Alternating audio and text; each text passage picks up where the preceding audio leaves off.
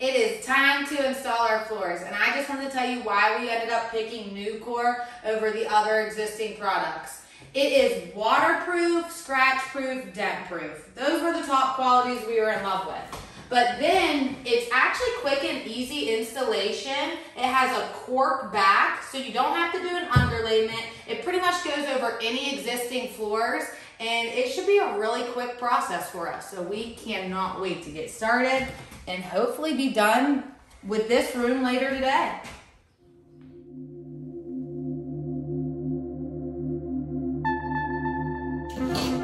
The last colorful carpet is finally getting removed. We find it easiest if you actually just cut it down the middle, and then that way you can roll it into different sections.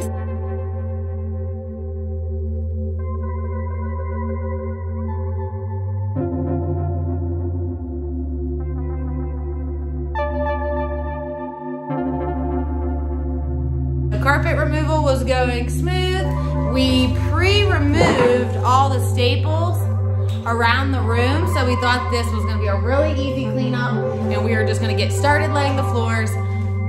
But we forgot that the padding is also held down by staples. So now we have to do a little more prep work. We're gonna go around the room, remove all the staples, make sure they're all removed, and then we're gonna get started.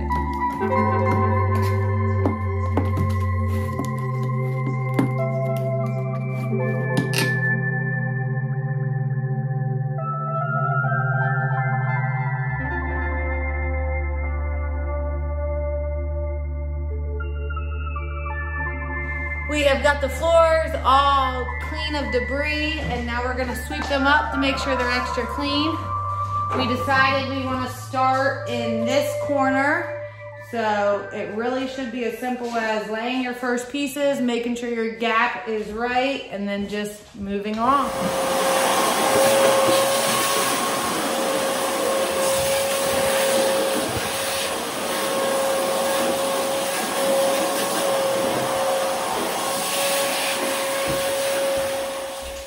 We decided to run the floors this direction, and we're gonna start on this side of the room. That side's the hallway, so it's a nice, easy, flat surface to start on. And because we have a vent in this corner, we're gonna start in that corner.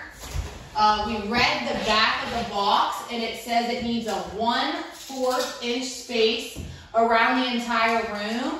And that's just so your floors can float and expand and contract over time. And it also said make sure you're not going under cabinetry. But in a living room, there's nothing that's gonna stand in our way. It should be a really quick and easy process. And we're about to get started. This needs to be cut.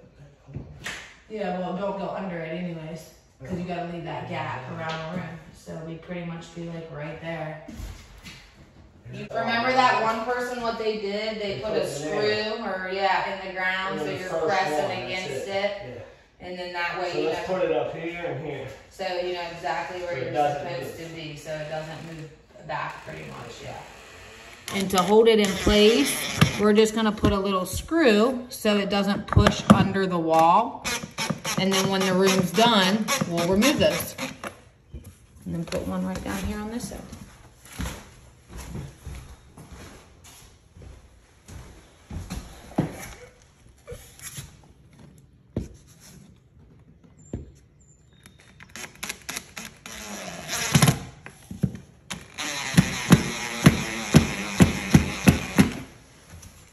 And now our first piece can't be pushed back or pretty much pinned into spot when you're pressing all these next ones on it. One is set. Let's do the next one.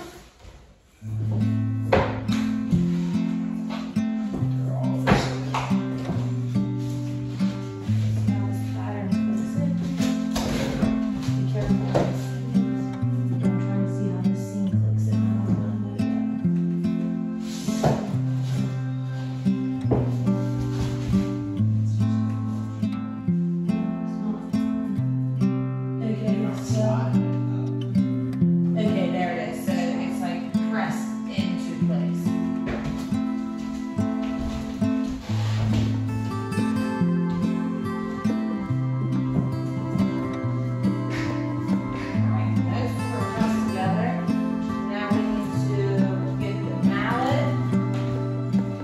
Give it a hammer down. Right. Press that, and now we need to screw the spot for that. We need this whole row to take them.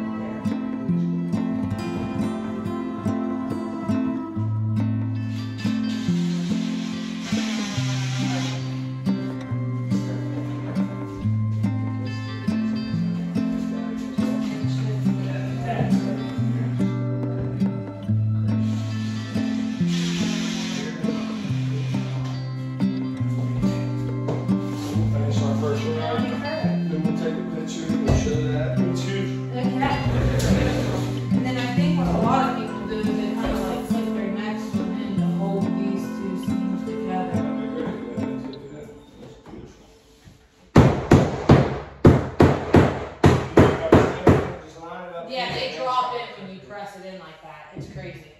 Okay, two screws. What's dead on right now? I don't think you need two in this one, do you? Yeah, you do, because then this side will slip. You got to do it so the right and left side won't slip every time. Because if not, then this one will press that.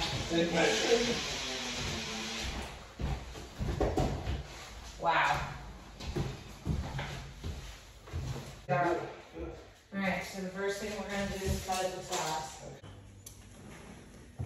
We are at the end of the first row. So I'm getting a measurement, which is 21 1/8. I need to keep this side of the board to lock in. So I'm going to take my measurement, put it on here. And then we got pretty lucky. We only have one odd cut around the vent here and on the other side of the room. So it should be fairly easy. We'll cut it, then we'll hold it and add the pencil marks to cut for around the vent. And then we'll be able to lay our second row, third row, fourth row without any interruption.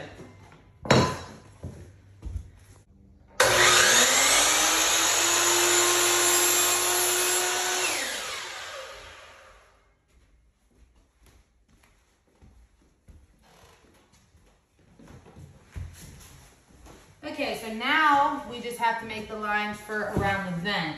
So you pretty much lock it into place. Make your pencil mark here and there. It comes 2 inches off the wall. And then you're gonna square this out and cut that out with your jigsaw.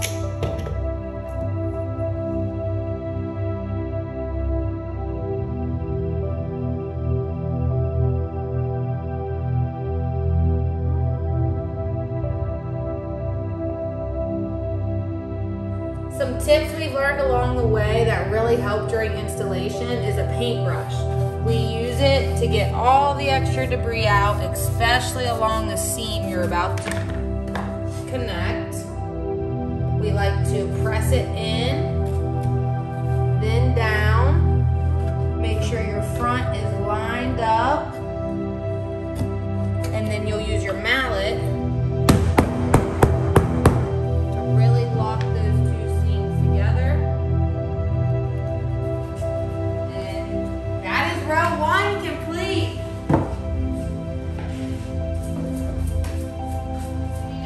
Figure out where we want our seams to be. The first row we started with a full piece and the seam ended here. So now we're on our second row, and if we did opposite of the first row, it would be about here. But then we don't want it to be like 1, 2, 3 in a row. So if we have a seam here, then here, then here, then we jump here, then our next one's back here. So I think we're gonna do a 4-row pattern. Start with a full piece. Start with a 20.5-inch piece. Oh no, we need to go a little heavier because then it'll be short down there. So go 20. Yeah, so go 21.5. Okay, and then approximately next, about 8 inches is about 30. Let's see, what is the difference? Make sure whatever you use. That's about 28. What's 28 divided by 2? 14. So that would be about. We could go like 32 inches would be a good amount.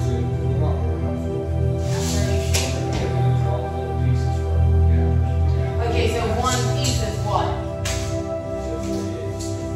Okay, so if we used a 32-inch piece, what's left on that? So it could be that, it could be the 8. Every Okay. small one which will be used on each side. If you do 48 and you use a 22-inch piece, what's left on that? 26. 26. So I'm wondering if this will work. Yeah, it just doesn't. Okay, so we need to make this 8-inch just vaguely bigger. So 10. Yeah, like 10 inches, so that way you're not wasting. Yeah, exactly. So if I go 10 inches here, Your 32 seam, which is your third and fourth, and your 10 are all going to be one piece. then what are we going to end with is what I'm curious on. How will this So piece? just go ahead and do that. So then this guy goes here, this guy goes here. Okay, that's great. You need that seam and you need this seam. Okay, so what do you So basically row 1, you got full piece. Row 2, you've Got got 21.5. 22. Yeah, the 21.5 is perfect, exactly. Okay, row 10. 3, 10. And then whatever, the end of row 3 is, so row 4 is left over from end of row 3.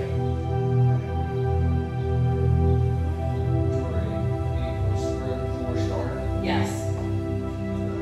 Yes. Because you're going to take one there, you're going to chop this side of it off a couple inches, and then you're going to have this big piece Look left. at 8, then you're at 40. That's like 10 over there. So then even if you cut a, 38 and you're about 36. then you can cut a little bit off if you want to change your seam over here. That's the one using one place. Okay, let's do this. Is that good?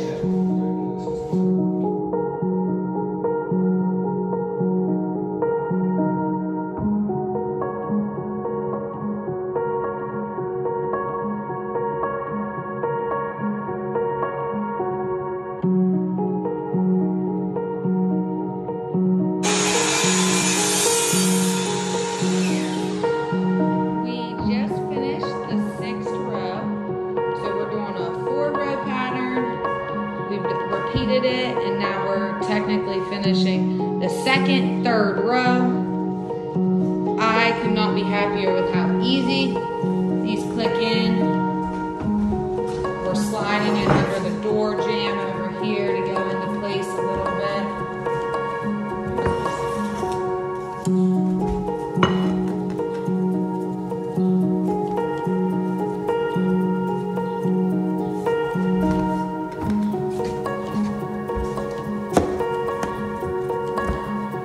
Nice. All right, probably pull it back. I think I hit all the thing.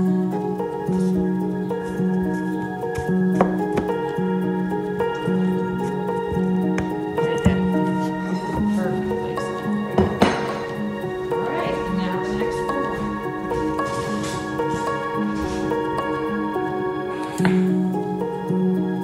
All right, so we put the back seam in first.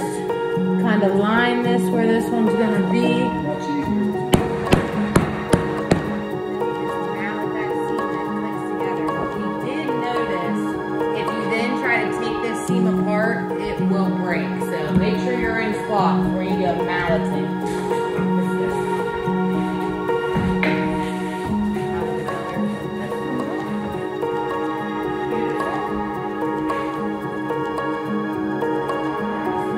Are you good?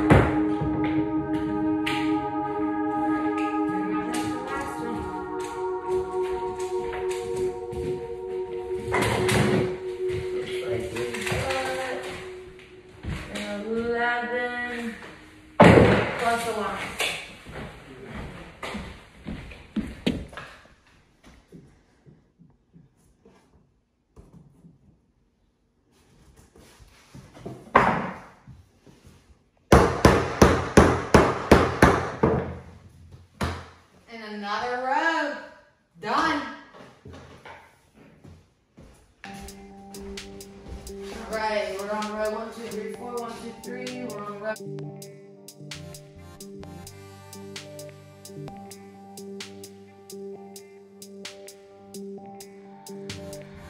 I'd say we're officially 1/3 of the way done. Let's get this piece in.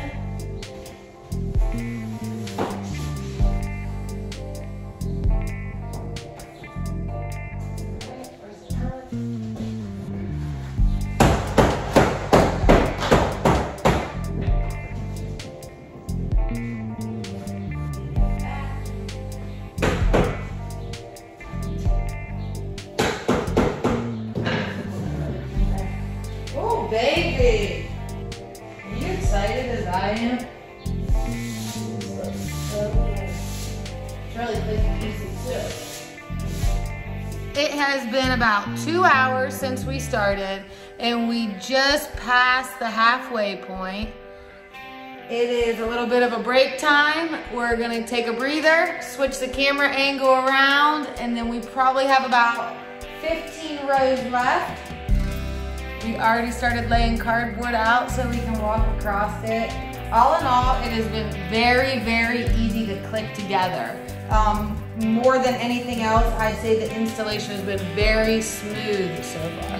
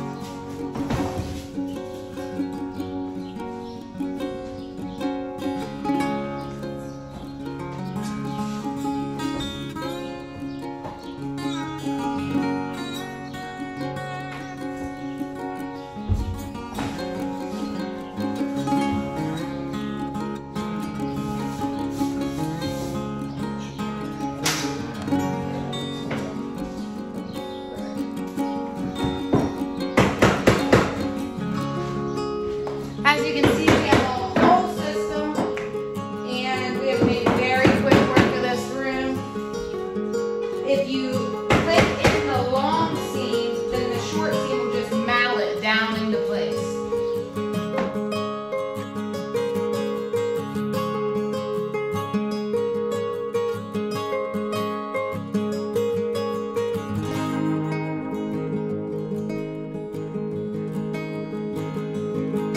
We are on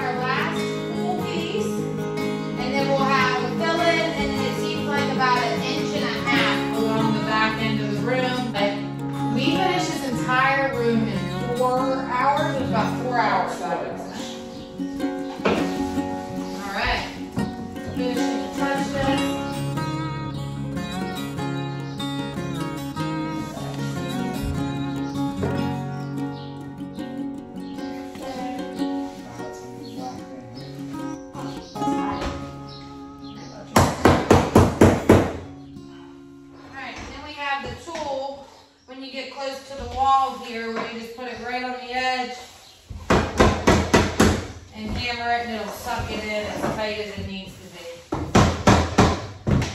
Last measurement. Last measurement for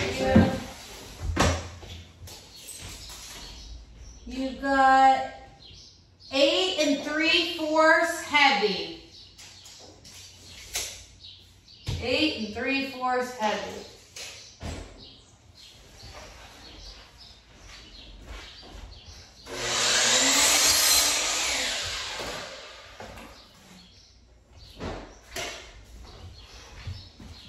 Full piece. While I put this in, show them a little scraps over there by the cutout. I want to see, show them how much waste we had from one room, which wasn't much, right there on the floor. See it?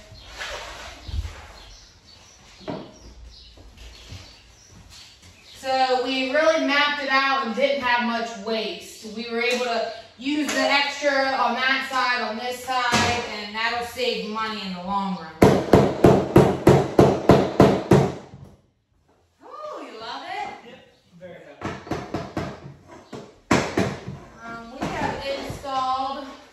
A dozen floors over the years, and I would probably say this was the easiest floor we've ever installed. Would you agree? Absolutely. Yeah, it was very simple. Looks great. It looks great. I'm so happy. We determined we wanted the middle piece to lay like this, so now we're cutting a piece that size to start our row. So now that we have it down to the size we need, now we need to rip it nice and skinny. And it goes like this. This is this corner, this is this corner. Now I can just flip it, make the pencil marks, and then translate those marks to the front, make my line for a cut. It's a little tighter squeeze on the wall over here. So kind of just set it into its spot. I use like a chisel to press it forward and give it that little extra oomph. If you can see this crack right here, when you press this, almost like locks it right into place. And it'll lay flat and your baseboard will hold it in.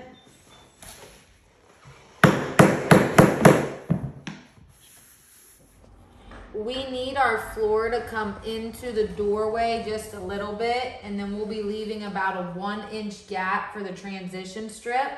So we got those measurements, made our marks, and then all we need to do is attach the 2 lines for the mark. Now we know what is getting cut away and what part we're keeping to lock right into this door frame.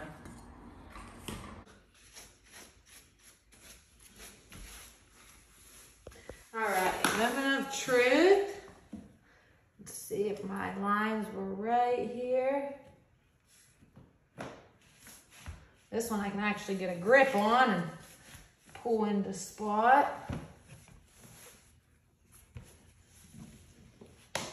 Oh, did you hear that click? That looks pretty good.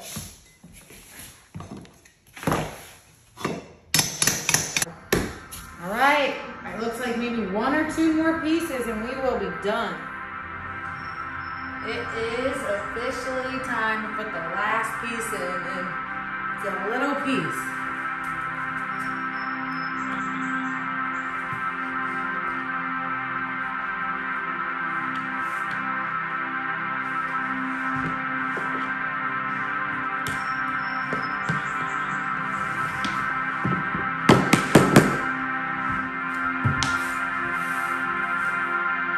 Thumbs up. We love our new floor. Remember the screws we put in early on when we were laying our first row to hold them in place? It is really important that you take them out.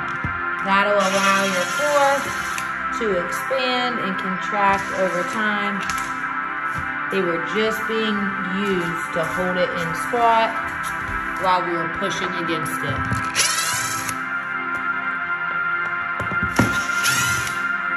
Now time for cleanup, and we will get you guys a finished reveal photo.